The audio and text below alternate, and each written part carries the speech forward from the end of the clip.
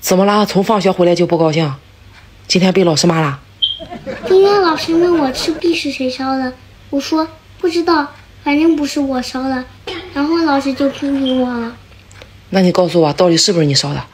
真不是我烧的。不是你烧的，那为什么老师偏偏找你呢？我想起来了，是周宇烧的。周宇是谁？男生还是女生？肯定是你跟他一起烧的，老师才会找你的，对不对？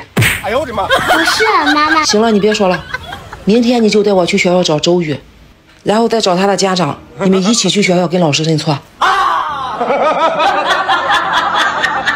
哥哥这次考试考得不错哟。还行吧。你说你这智商随谁呀？你不是经常说我和我爸一个德行吗？当然是随我爸了。怎么能随他呢？儿子随妈，女儿随爸。妈，那我问你个问题，为什么2点之间线段最短呢？不知道，你知道你给我解释一下。哎呀，这么问吧，你给狗扔一个骨头，它是直接跑过去捡的，还是绕个圈去捡的？直接去捡呗。狗都知道，为什么不知道？哎呦我的妈！今天520，我生病了，恐怕你爸得给我买个包回来了。520是什么？520是一个浪漫的日子。那你能说一下生病和买包有什么联系吗？你不知道包治百病吗？你等一下。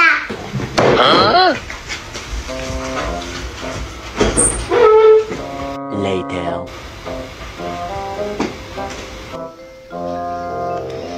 你这是做什么？抓治各种疑难杂症，拿去。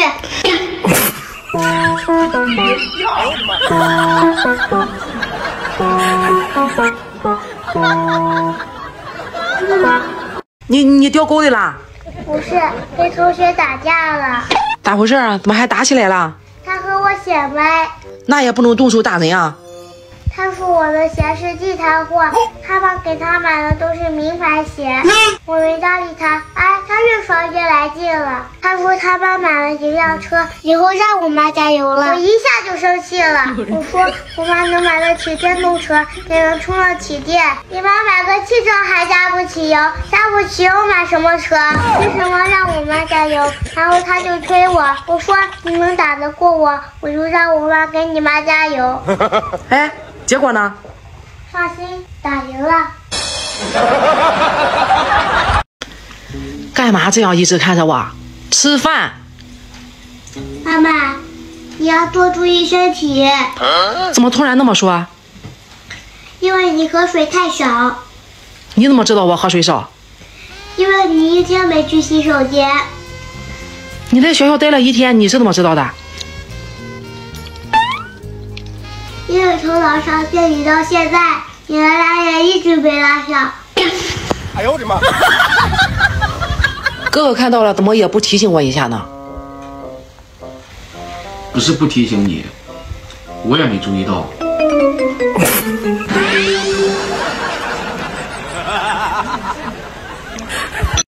再过60年，你们多大74。那晨晨呢64。真棒。那晨晨，60年后妈妈是多大？你知道吗？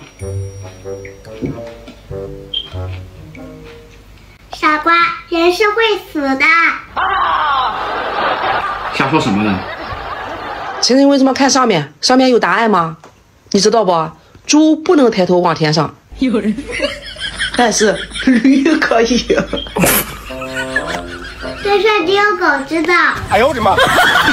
雕虫小技竟敢班门弄斧，大为天乱，大罗寡照。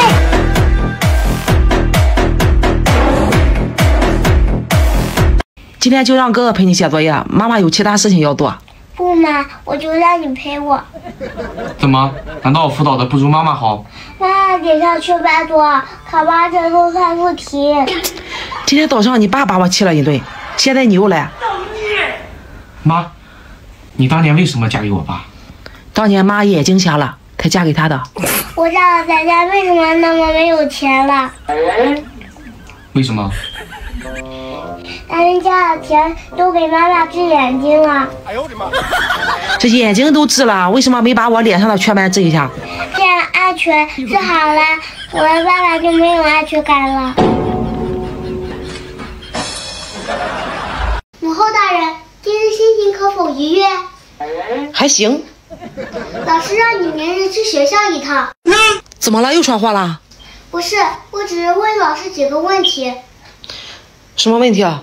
老师说，曾经有专家建议把我送打虎这篇文章删了。为啥呀？说老虎是保护动物，容易误导青少年。对呀。对啥对呀？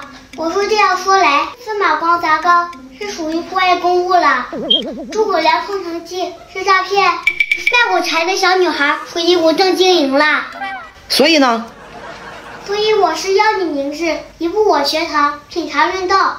哎呦我的妈！妈，我们刚说了想吃鸡腿，你就给我们做了。那必须的，你们想吃什么，妈妈尽量满足你们。我那么爱你们，疼你们，你们将来长大了会不会不孝顺我？不会的，有我们以后吃的，就有你以后喝的。那假如我生病住院了，治疗费需要100万，正好你们两个各自有50万，你们会怎么做？你看吧，你看吧，你犹豫了吧？你根本就不爱你的妈妈。那妈，你爱我们吗？我当然爱啊。你要是真的爱我们，就不应该是那么贵的病。哎呦我的妈！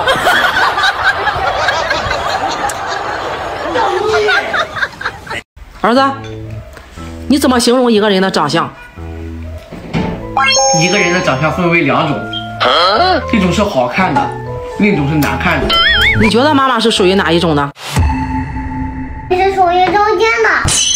什么意思啊？肚子好难看呢，肚子好难看呢。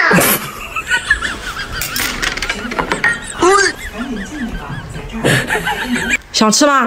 干嘛？想吃再给你一次机会。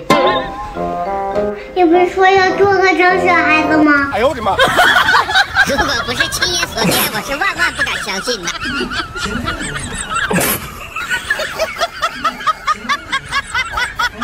把这些英语单词去背一遍。虽然考完试了，但也不能天天坐在这里看电视啊！只有坚持学习，不放松，不懈怠，将来才能考出更好的成绩。你看你爸，当年考得好，就娶到个我那么出色的媳妇儿。那要是考不好呢？考不好你就看看我，嫁个窝囊废，长得磕碜还没钱，这么嫌弃还嫁给人家？就觉得他有文化有本事。儿子，你好好念书，将来也娶个像妈这样的媳妇儿。哥哥，别念了，省着你将来受气。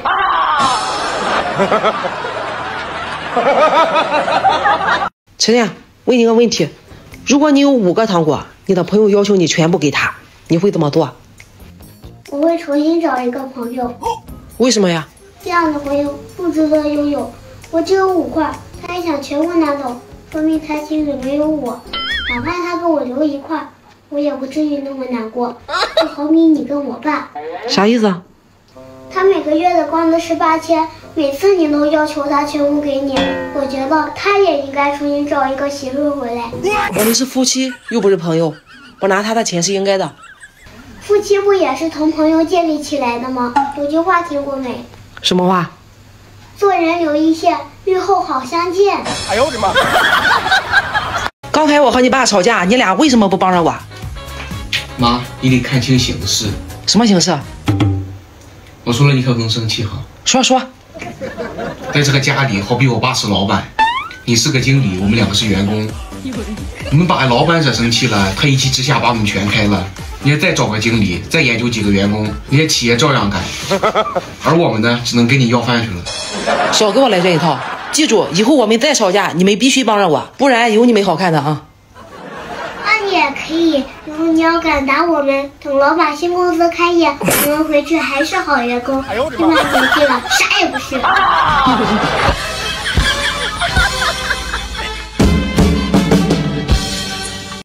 每次一说你就这个态度，你做错了我还不能说啊？带你1天，我起码少活半年。不可能，绝对不可能。怎么不可能？你要带我一天少活半年的话，你早就没了。你说你好端端的抢人家东西干嘛？我没有抢，我这是分享好不好？我都把我的好吃的给他了，他是不是应该把他的好吃的给我呀？人家不同意交换，那不还是等于抢吗？不是你教我的吗？分享很快乐呀。那也要尊重他人的意见啊。如果人家不同意的话，也不能勉强啊。那还是他哥就开小了。跟你说话真是费脑子。你有脑子吗？还说费脑子。